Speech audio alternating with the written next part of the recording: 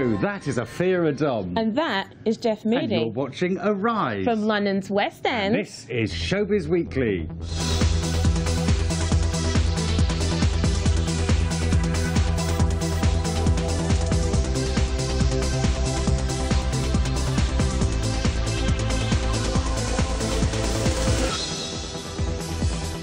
On today's show, she's done it again. The world's most powerful women have been revealed, and Taylor Swift sets another record by becoming the youngest person to be included.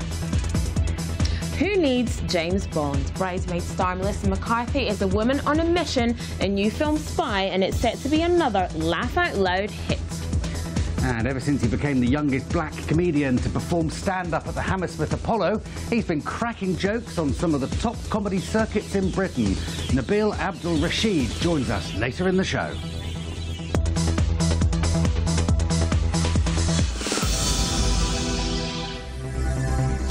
Now, Forbes has released their list of the world's 100 most powerful women. German Chancellor Angela Merkel is waving her shoulder pads up there at number 1. Hillary Clinton is bringing up the rear, and Britain's Queen, of course, is there too. But when it comes to the world of celebritydom, there are one or two surprises. The 100 most influential women of our time. The usual suspects may be. Certainly no surprises that our Oprah comes in at number 12. She's worth $12 billion, is Oprah. The long-running queen of American daytime TV is a powerpuss like no other. She's got her own cable network. It screens sitcoms and dramas and makes her a lot of lolly. Her movie company, Harpo Films, co-produced the Martin Luther King biopic Selma, allowing her a little part in the movie too. She's the only African-American on the list. She's raised millions for various causes. She even owns a school for girls in South Africa. She's what's known in the business as an all-round good egg. At number 21, the Queen Bee herself. Yes, Beyoncé. Ms. Knowles' On the Run tour with her husband Jay-Z grossed around $100 million, giving the Hollywood couple the same daily rate as the Rolling Stones. She's also pulled in $500 million as a solo artist. $500 million. That's a lot. So who's next? No surprises perhaps, it's Ellen DeGeneres, number 50. The talk show host has long been savvy about where and how viewers are watching her shows. She capitalised on the power of YouTube years ago, and more recently developing her own website devoted to video, EllenTube. She's got a production company, a Netflix series and a woman's clothing line. And soon a book on interior design, if that's your thing. Now it gets a bit surprising. Next up, Sofia Vergara. She occupies number 57. They reckon she's the highest paid actress on TV, $325,000 an episode for Modern Family.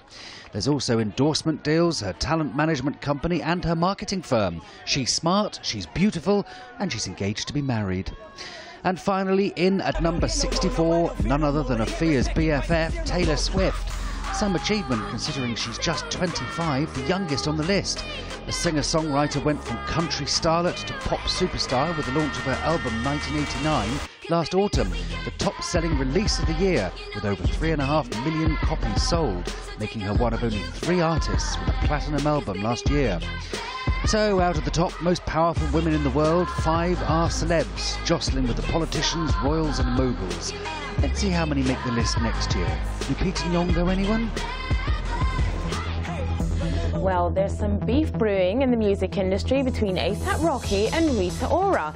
The rapper's hit out the British singer in his new song Better Things, revealing some rather explicit details of a past fling they had. Speaking about why he called the singer out, he said she got him into a lot of trouble when he was in a relationship and he did things with her that he wasn't supposed to. Well, Rita Ora hasn't responded to his comments. Jay-Z and Beyoncé have created an uproar on social media after posting a photo with the staff of Tidal. Well, after seeing the photo, many noted a lack of diversity among the company's workers. While some people pointed out that Tidal was created by a streaming service based in Norway, where 97% of people are white, it didn't stop the critics from lashing out. Meanwhile, Tidal's allegedly run into problems while renegotiating deals with record companies to upload their music. It's been reported it could mean that Beyoncé, who's also a co-owner of the service, may have to remove her albums. Well, finally, the future's looking brighter for Lindsay Lohan, who's off probation for the first time in 8 years. The Mean Girls star has just completed more than 100 hours of community service, which is part of a plea deal for reckless driving. The 28-year-old, who's now living in London, tweeted that hard work pays off and that this is a clean slate and a fresh start. Good luck to her. Well, authorities in the US are investigating claims that B.B. King was poisoned. His daughters are alleging the blues legend, who died earlier this month, was poisoned by his business manager and personal assistant. Lawyers for King's estate have said the claims are unfounded and disrespectful, and the two have dismissed the charges. A coroner has confirmed a homicide investigation is underway, and the results could be expected in weeks. Ben Stiller has paid tribute to his mother, the actress and comedian Anna Mira, who has died at the age of 85. Mira, who launched a stand-up career with her husband Jerry Stiller in the 1950s, went on to become a Broadway film and television star. A family statement said her memory would live on in the heart of her family and the millions she entertained as an actress, writer and comedian.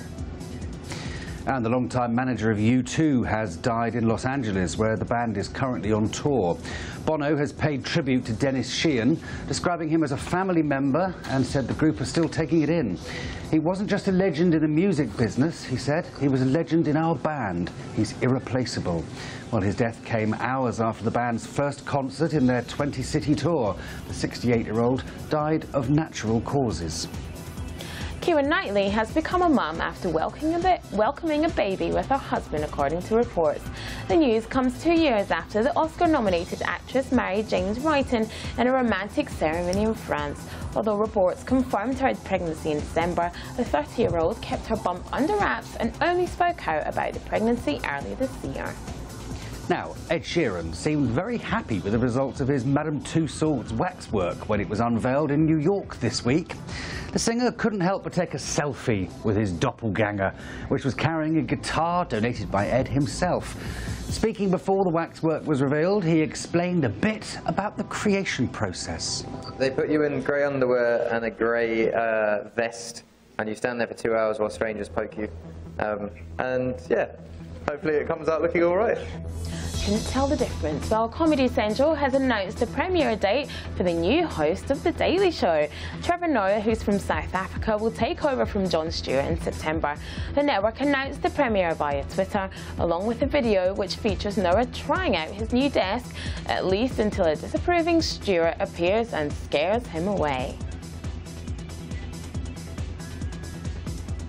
Good luck to him. Now, Prince William has admitted in a TV interview that he'd love his children to be Aston Villa fans, just like him. He said he'd like to take Prince George to a football match, although he did say it's a bit soon and that he'd have to run it past the missus first. He also joked that Princess Charlotte will probably end up being a Villa fan too, while George will support probably someone else. Now it's that time when we take a look at the week in celebrity tweets.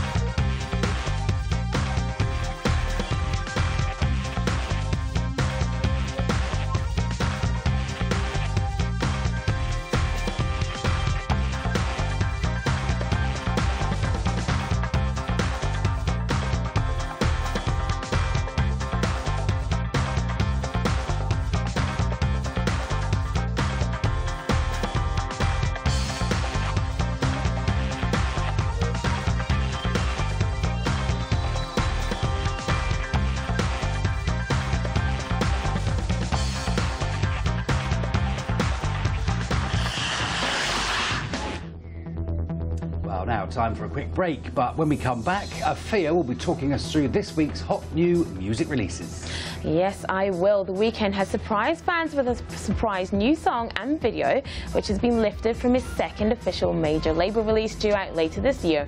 We'll be taking a look and a listen right after this.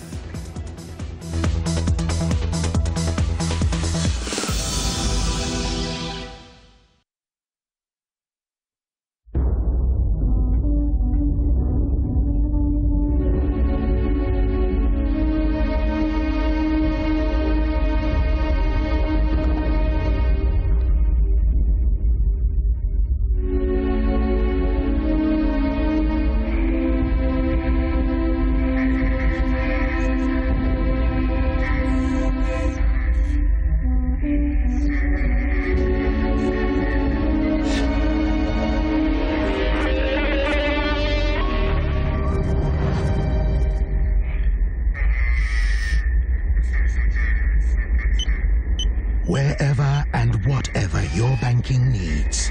Guarantee Trust Bank will be there, now and into the future. Because you're at the heart of everything we do. Guarantee Trust Bank, proudly African, truly international.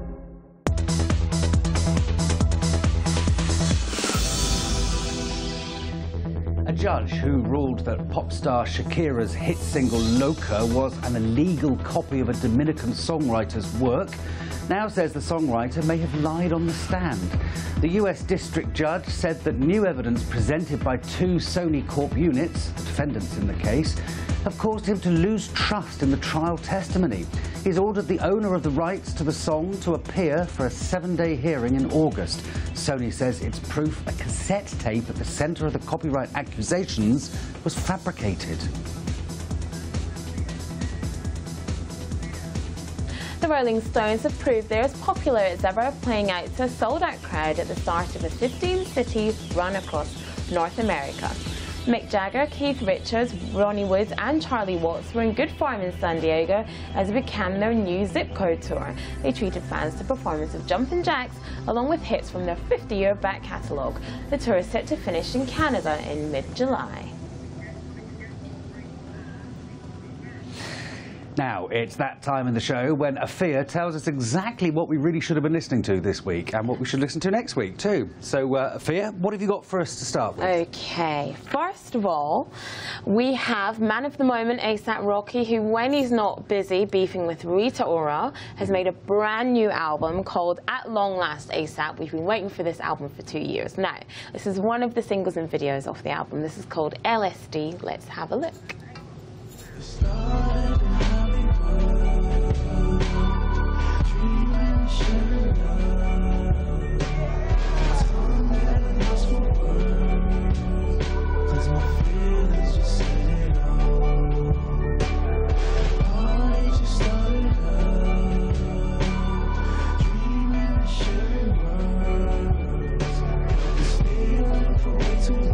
So it's called LSD. I presume we don't mean it's Lucy in the Sky with Diamonds. We're talking about a slightly trippier LSD. Yeah, I think so. It's a very kind of woozy, disorientating mashup video of whispers and echoes and slow motion bass. And I think what's really quite unusual about this song is that he's not actually rapping on this. He does the kind of rapping, singing thing that Kanye's been doing for a while, that The Weeknd does as well, and Drake, and he's taken from that kind of that unsuspecting soulful falsetto thing, and it just sounds brilliant. It's a lovely video. Beautiful, and also the colours on the video as well. Yeah, it's gorgeous and very well shot. It is.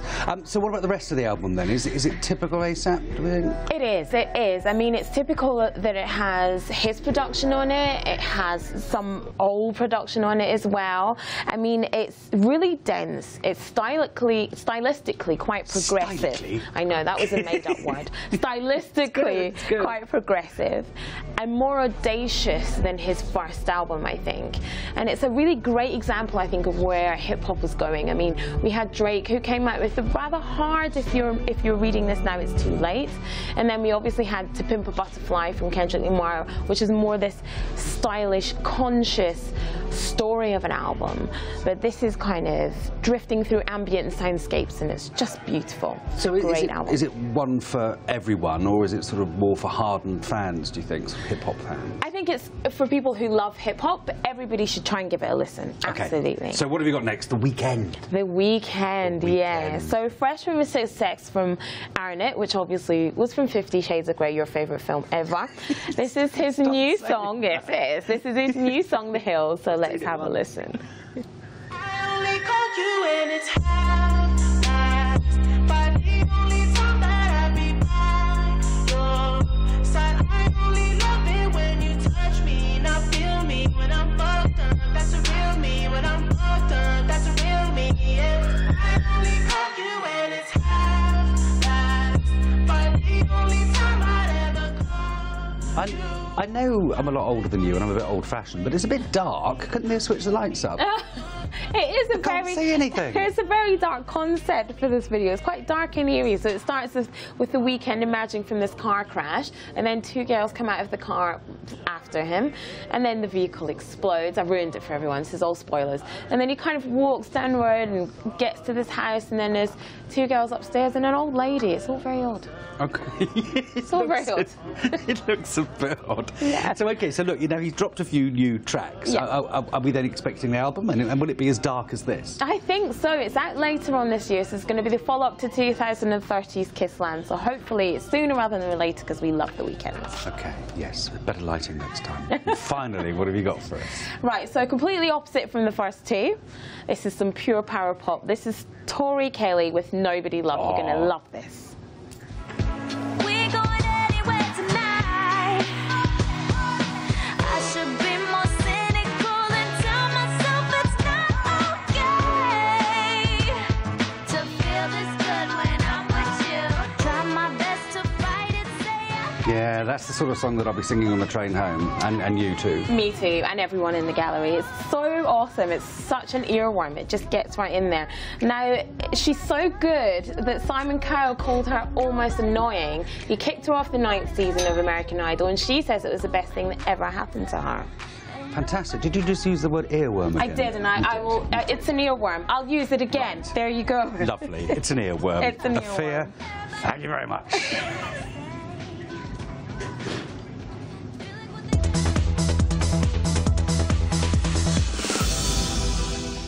Now, the cast and creators of TV comedy The Big Bang Theory have created a $4 million scholarship fund to support low-income science students. The fund will sponsor studies in science, technology, engineering and maths at the University of California, Los Angeles. Series star Mayim Bialik earned a PhD in neuroscience from the university back in 2007. The first 20 scholars will be announced on the Big Bang Theory set this autumn. I don't think that there's any argument that you're the pivotal reason for our success. You have clearly, accomplished something that is beyond anyone's imagination with all the awards and the great theater work, and I know that this is just the beginning.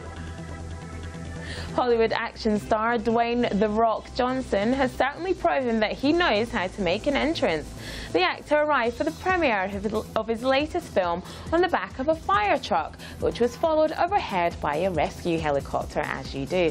San Andreas is a heart-pounding disaster movie about a chopper pilot heading out to rescue his daughter and ex-wife following a devastating earthquake in California. The 43-year-old actor, who's fast becoming one of Hollywood's most bankable stars, said making the film pushed him to his limits. It was incredibly taxing because there was just so many elements that we had worked on in the movie, just in terms because you have all the elements and impact of the largest earthquake of all time. So yeah, it was a taxing movie. But you got to get up and you got to do your thing, and you got to work hard. You got to grind it out. Exactly. Well, it's not every day you get a handsome hunk on each arm, unless you're Melissa McCarthy, of course. This week, the Bridesmaid star turned up to the London premiere of her new movie with Jude Law on her one side and Jason Statham on the other. Afua really wishes she'd have been there somewhere too. Melissa McCarthy has proved she can be a new type of action hero in her latest film, Spy. She walked the red carpet at the European premiere of the movie in London's Leicester Square. It was great. I have a lot of bruises. I pulled an incredible amount of muscles, but weirdly I loved it. Like, I would sign up for another one in a minute. I loved all the action. I love kind of the challenge of how hard it is. Hard to do. It's a lot to not get yourself hurt, not hurt the other person, but I just loved it. Without being detected. In the film, McCarthy plays Susan Cooper, a CIA analyst who nominates herself to go undercover to expose an arms dealer. She gets into all manner of comedic scrapes in the process, with the actress at the center of a number of elaborate stunts and car chases. But despite her character's belief that the life of a spy is a glamorous one, her intelligence service bosses always ask her to go undercover, dressed as dowdy older women who love cats. I picked out those wigs, and when I talked to someone who actually did that job undercover in the CIA, she said that, you know, what the outfits they get were always very, very dull. She goes, you were not supposed to stand out. She goes, I don't know about the cat shirt. She goes, but looking kind of like a frumpy tourist was not far off. I was like, oh, look at that. I'd say Her co-stars, including Jude Law, were full of praise for her performance. It was great. I mean, it's tricky. It's a science. It's a process. I didn't feel as I've improvised and worked off script several times before, but mining for kind of comedy lines or laughs is very different. And watching people like Rose and Miranda and obviously Melissa, who are masters at it, was a learning curve and sometimes slightly overwhelming. This is as brave as I ever get to try and do something different. You know, and the wheels come off and you get to do something great with Melissa. And she's probably the funniest thing there is in cinema today. She also talked about her forthcoming role in the all-female reboot classic of 1980s comedy Ghostbusters, alongside Kirsten Wiig and Kate McKinnon. We start in about 4 weeks. We start Ghostbusters. I cannot wait. I cannot wait. And that's with such a great group of ladies that I'm really excited about it. I just hear my mom's voice. Just blend in, let somebody else win. Spy is released in UK cinemas on June the 5th. Susan, just to write that in my lunchbox. Now, he was just 22 when he became the youngest black comedian to perform stand-up at the Hammersmith Apollo in London. And since then, Nabil Abdul Rashid has gone on to crack jokes in some of the top comedy circuits in Britain. And there's no denying he's a funny man. His comedy show, Don't Panic, I'm Islamic, is still being chuckled at. And he was the joint winner of the Which Religion is Funniest competition. He's currently performing at Black Lives Matter, bringing together the finest in black British talent at the world-famous Comedy Store in London. Well, before we speak to Nabil Abdul Rashid, let's have a look at his own brand of delicious and slightly risque humour. Recently, I was reading a newspaper, right, and it had this article going, very soon, ethnic minorities will outnumber indigenous white people in Britain. Rah! And I was like, the editor of this newspaper has definitely been to Peckham, you know? And I don't like news like that because it's divisive, it makes us really edgy, and we don't appreciate other cultures. And also, it makes us think that there's only two types of people in England, white and other. What about gingers? They should be included. I love the ginger people, and I love their cause, because, I mean, recently they tried to become independent, and they failed.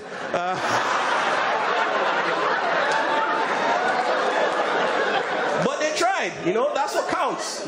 You know that ginger people have been persecuted for years. They were the only people that weren't allowed to compete under their own nationality during the Olympics because they had the one guy that would have beaten Usain Bolt. Because run as fast as you can't beat the gingerbread man.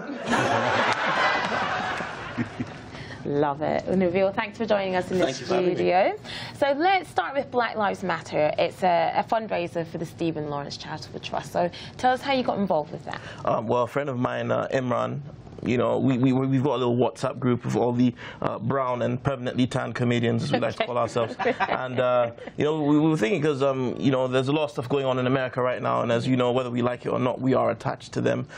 So, you know, we were thinking, what could we do? Because there is a problem here in the UK when it comes to police brutality and also, you know, black-on-black violence too, that sort of thing. And Imran came up with the idea initially.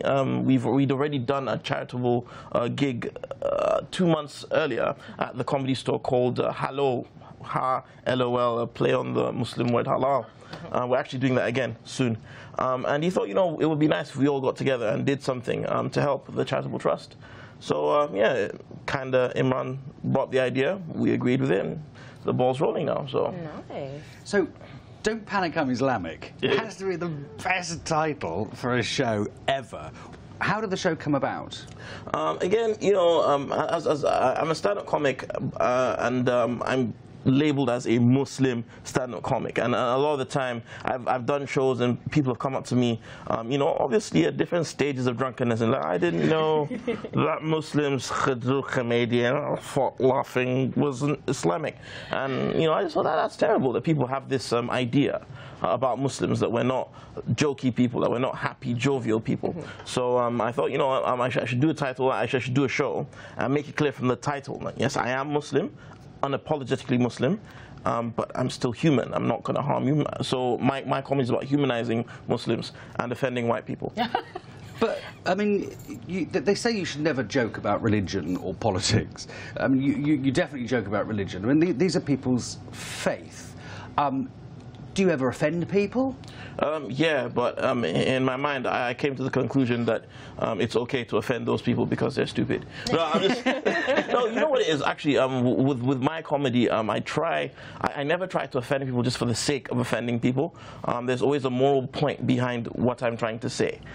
You know, it's like, you know, with the shows that I do or the jokes I write, there's always a reason. So, for example, Black Lives Matter, which is the 8th of June, we're doing that for a reason. We're trying to raise money.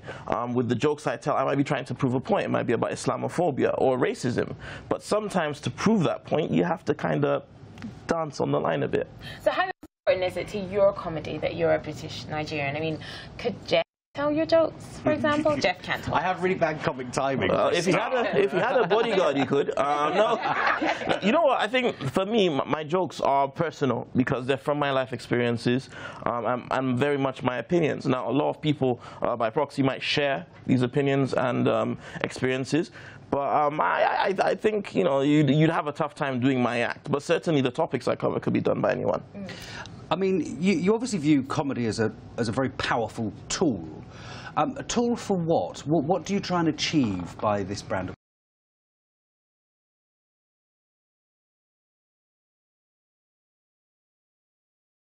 I'm a very shy person. I'm a very quick-tempered person too. But she's like that. Yeah, it's that fiery West African blood we've got. But you know, it's good because like I've used it, for example, outside the stage, the comedy club setting. I've used it to do workshops with youth, different. You know, some are with youth with behavioral problems. Some might be from underprivileged homes, have learning difficulties, and I've used that.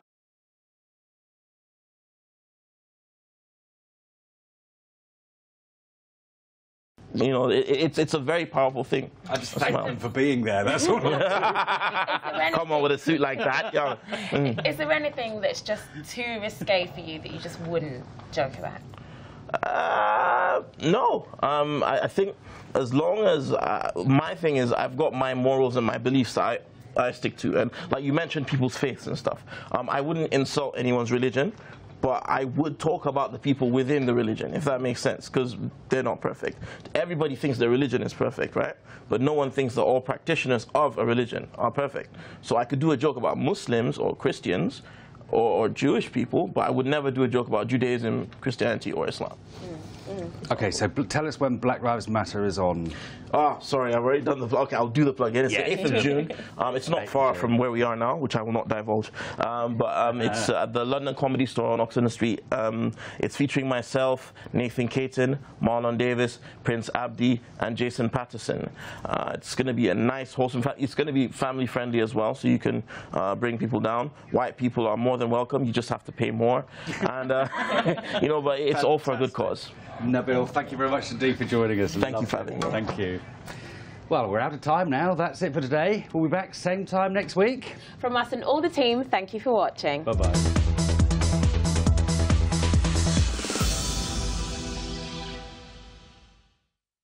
Thinking of banking in Africa? Then think Zenith, one of the biggest in Nigeria, with assets over $16 billion, listed among the 20 most influential brands in the world, and winner of Best Bank in Corporate Governance. The most customer-focused bank in Nigeria, a success built on 3 foundations, dedicated to people, technology, service. Zenith Bank, in your best interest.